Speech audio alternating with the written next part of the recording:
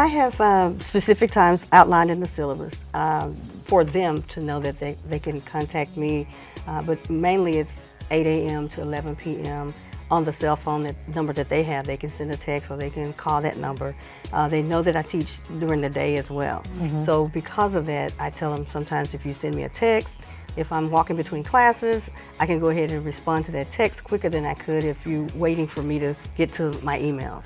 And so they know ahead of time when they can contact me. I usually have each one of them to send me a text with their name and section number so I can log it in. And that way I know who they are and what class they're in. Right. Yeah. Because a lot of times the students say, hey, I'm in your class. And I'm like, okay, which one? You know, I don't know which section. And then I teach more than one prep. I also teach psychology. So if they just say they're in my class and they can't find the exam, I'm like, okay, which class is it? I can't find it either. Yeah, I don't know who you are. So when it filters that way, I can get right back with them. And I'm kind of glued to my technology as well, which is good. Noticing a trend here. Yeah. And they are as well, so that makes us trendy with them. So we try to stay in that realm as well. What are some of your secrets, Tony? Well, because I am not a full-time instructor, and as an adjunct, I'm also professional, so I do work during the day. So I typically will check email first thing in the morning, early. Assignments are always go out, need to be in by the end of the day, Sunday. New assignments open up first thing Monday morning.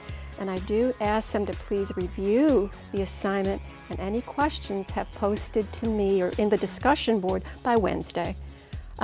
Just to keep them moving. But 24 hours, I would say, would be the maximum amount of time that I will let go by, because there are always questions. Yep. And Cindy, I want to add one more thing to this, and that's grading time. And as an English professor, I mean, I feel this because I have to grade essays and it takes forever. But I have this very firm belief that you have to turn over the grades in a relatively sooner manner. You cannot let 5 assignments go by and you haven't given them back their grades, because with online students it's different. Face to face, they know you're there, they can ask questions. So I have a time limit for myself, 1 week. Within 7 days of that assignment being submitted, I have to grade it and bring it back. I have the same kind of deadline.